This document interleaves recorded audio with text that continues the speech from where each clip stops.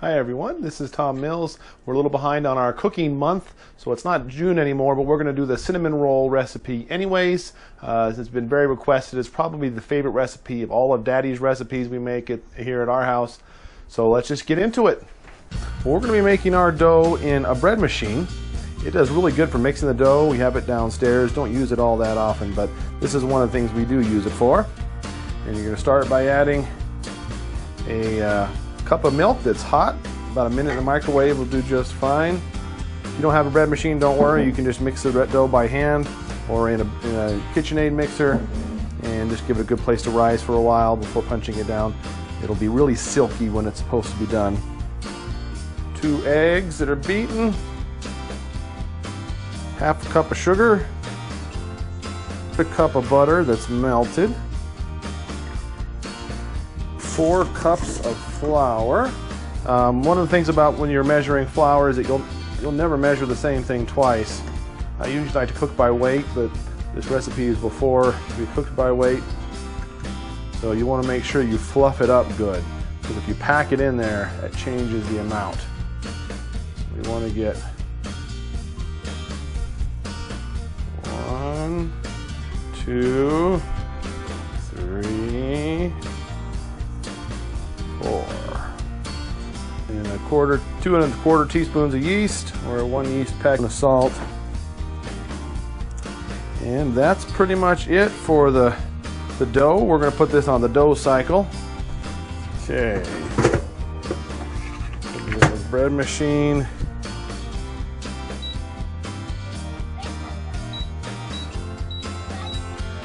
The dough setting. Okay, meanwhile, while that's mixing, we're going to do the filling. And the filling is just 1 cup of packed brown sugar and 2½ tablespoons of cinnamon, a lot of cinnamon. And the moisture in the brown sugar is going to stick to the cinnamon. So what you want to do is just keep mixing it up. All right. Now that's ready, but we're just going to cover it up and wait a little while it's mixing, because it will dry out. Just cover it with a plate. Now you can get the frosting. Frosting is the part that makes this absolutely heavenly. It is really tasty with the frosting. So the frosting is going to be 1½ cups of powdered sugar. We got a double batch here going because the frosting is so yummy and everybody goes a little too crazy with it. So, and you're going to use 2 whole sticks, or actually 1 stick.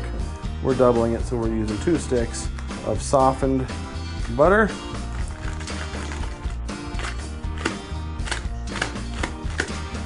Again, one-handed butter adding. Got it. 2 ounces of cream cheese. Of course, like I said, we're doubling our recipe, so it's going to be twice that amount. And just a pinch or so of salt. Some vanilla. Now we're going to mix this. We like to do the frosting in the KitchenAid, but if you just have a mixer, that's totally fine. In the KitchenAid, we like to whip it. So if it's whipped, it gets all a bunch of air in it. It gets super buttery and frothy and makes it really easy to spread. We're going to use the whisk attachment. You don't want to go too fast to begin with, or it'll get powdered sugar all over. But once it gets kind of mixed, we're going to go pretty much high speed to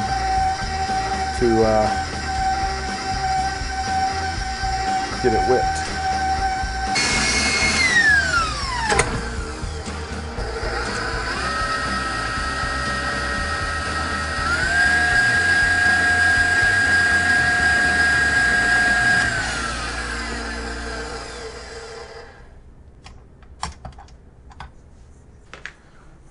Okay, now that it's good and whipped, put it in the container. You can put it in the refrigerator, but it makes it kind of hard and not near as nice. So it's got so much sugar in it, it's not really going to spoil.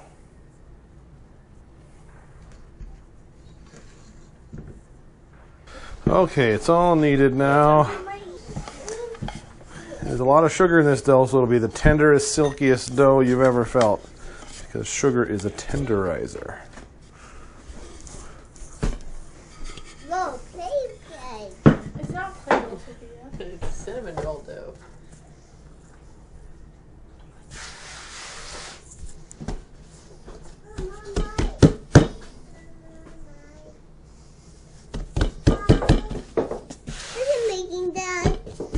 Cinnamon rolls. Whoa. We're gonna have them for breakfast tomorrow. Okay. So now you gotta roll them into a rectangle. It's hard to roll something into a rectangle, but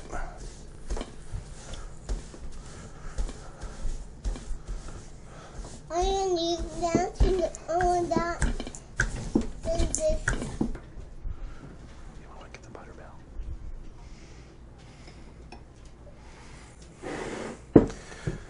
Now you're just going to spread butter on this side of it.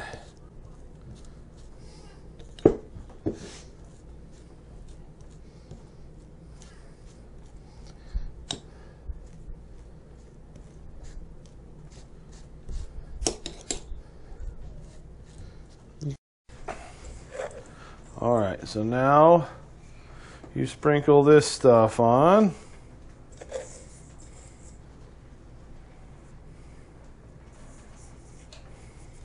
Sally, go downstairs.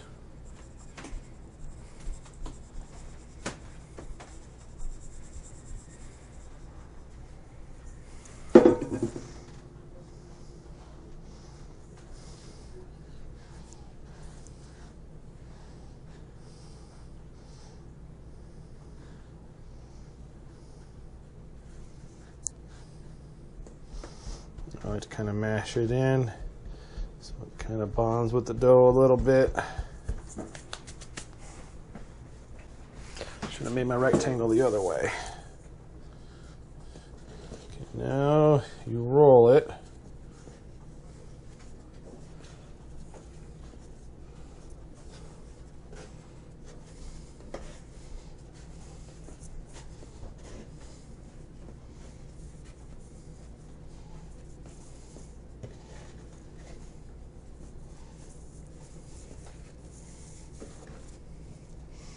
And just bring it over and kind of pinch it closed.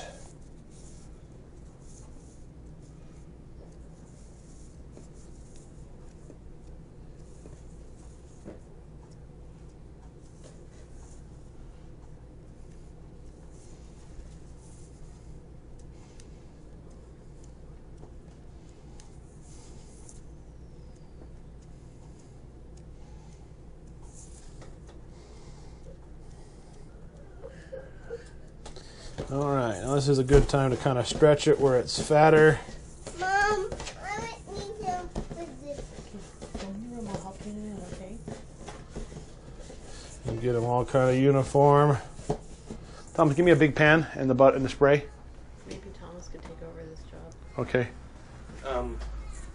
Someone downstairs is freaking out. Yes, I know. That's why I'm trying to get you to help Dad so that I can take care of him. You're gonna need some honey. Oh, those pants. Forget it. Sorry. It's good. You need to pay attention to the camera. What?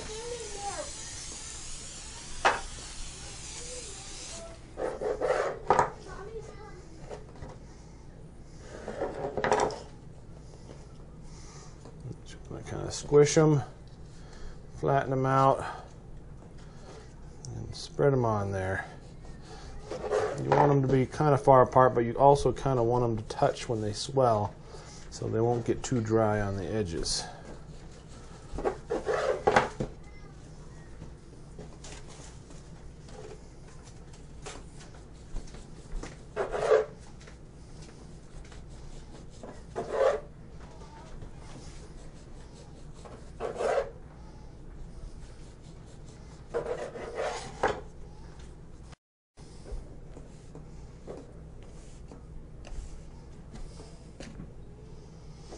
Okay. Now you need to let these rise again. I like to give a nice spray of water Because once the dough dries out, it won't really rise anymore.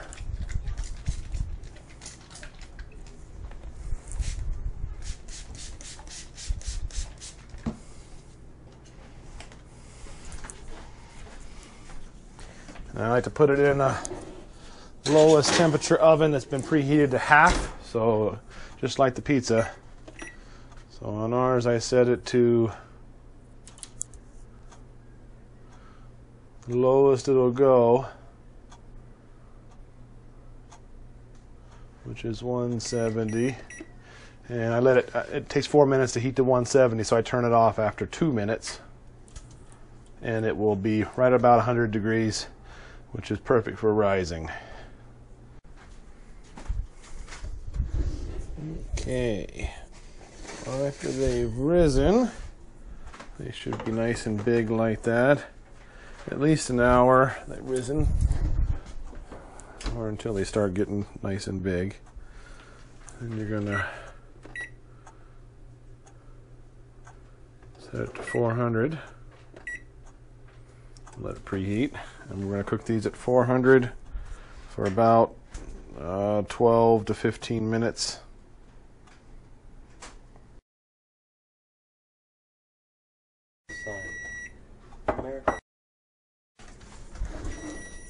All right, all done here. Nice and cooked. Then you can put the frosting on and eat them. I actually like to put the frosting on and then still microwave mine because the frosting melts so good in the microwave. But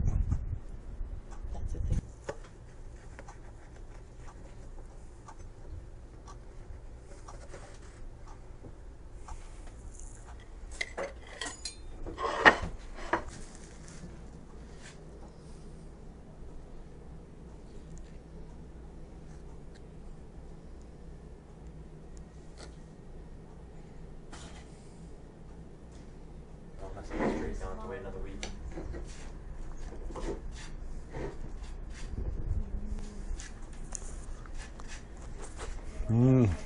perfect. Can I have one? Sure. Good luck making some cinnamon rolls. See you guys next time.